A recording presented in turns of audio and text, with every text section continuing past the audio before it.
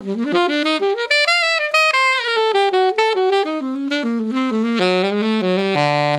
other ones are great, but right now, this is my favorite mouthpiece.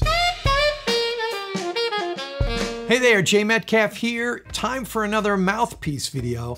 I get asked every single day about mouthpieces, which is the best mouthpiece, which mouthpiece should I buy, which mouthpiece will give me a more jazzy sound. The list goes on and on. Now, I respond to people, but I never tell anyone get this or get that.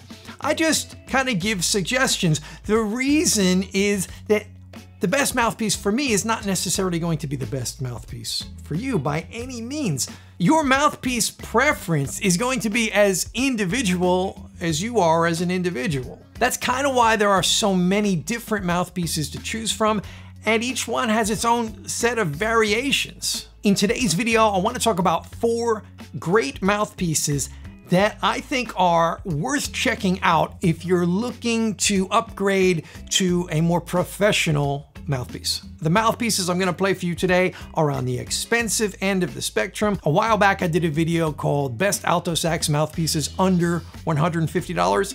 These mouthpieces are all more than $150. So anytime you're gonna spend that much money, you definitely wanna be able to try out the mouthpiece first for at least a few days to know if it's worth the investment. Make sure you ask about the return and trial policy before you make a purchase. I've pretty much always played on Meyer style mouthpieces for alto sax, and each one of these mouthpieces is inspired by the classic New York Meyer mouthpieces. They're all similar in many ways, but each one has its own identity. I would characterize each one of them as a good all-around mouthpiece that can be used in lots of different musical situations. I've put links in the description below to where you can purchase or just learn more about each one of these pieces.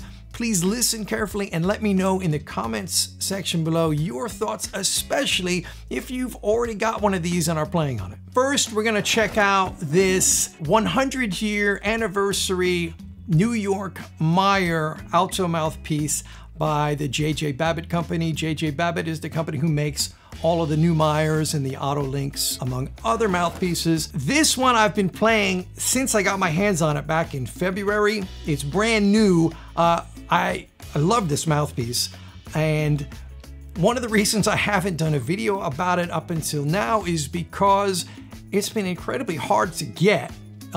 It's a little bit easier to get your hands on one now, but they're still in short supply. Despite a lot of the Babbitt mouthpieces kind of having wonky tables and facings that aren't perfectly even, this one came to me in great condition. The table and everything is very even, and it plays incredibly right out of the box. It does come with a ligature that's in the old style Meyer traditional ligature. I don't use that because I don't love it so much.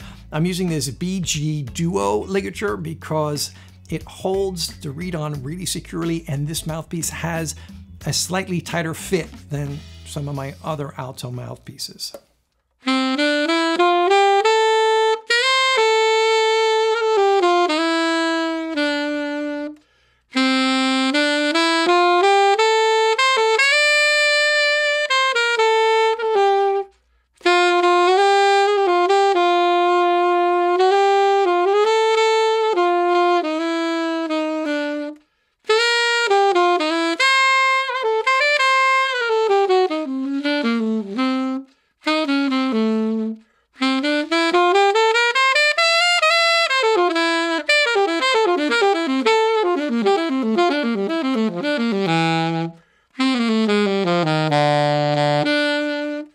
So, great mouthpiece. It's got a nice dark side to it, but it's also can be really bright and powerful, and you could play in all the dynamic ranges easily. All right, next up is this Theo Wane Gaia 2 alto mouthpiece in a 6-tip opening.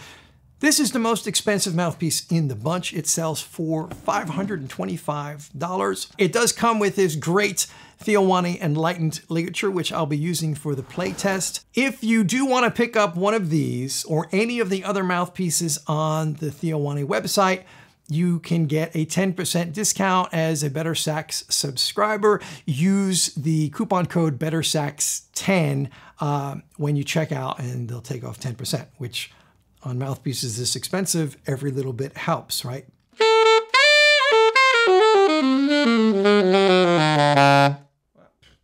But man, it really plays great.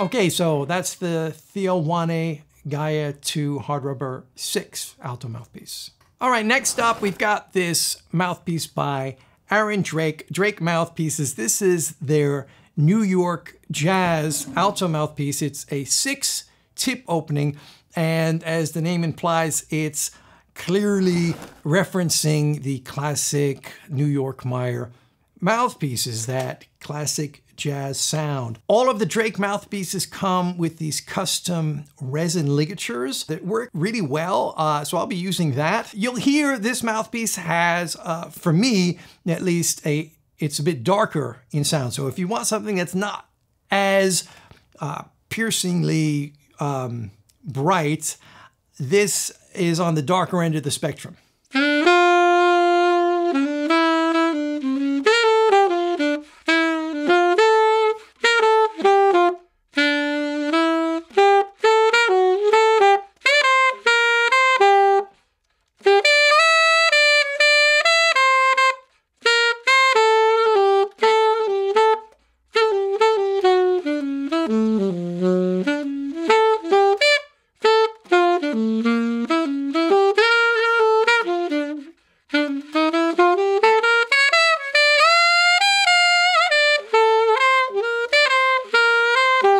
Now there's actually another version of this mouthpiece, and it's the same thing, except the chamber has a ceramic interior, and that's supposed to change the sound somewhat. So I'm gonna switch over to that one so you can hear.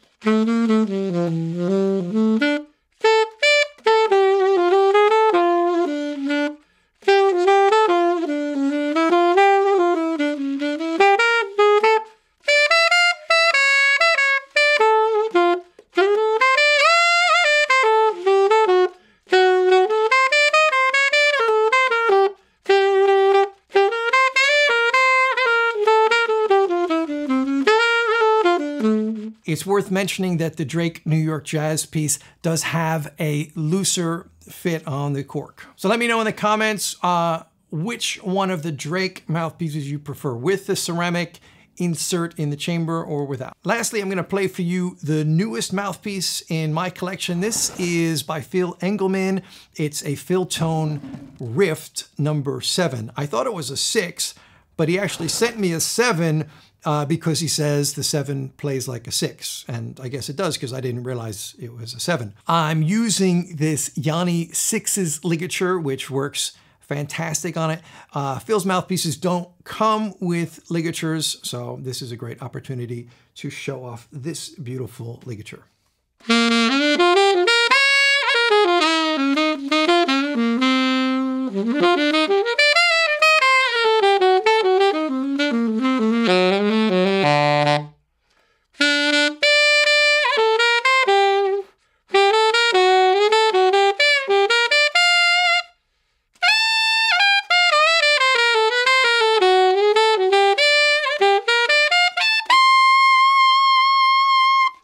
Wow, so I'm kind of blown away by how great that mouthpiece is. This is the winner for me. This is the one I've been playing on since I first tried it. The other ones are great, but right now, October 2019, this is my favorite mouthpiece. I wanted to let you know that some of the mouthpieces I played for you today were sent to me to try out and then keep.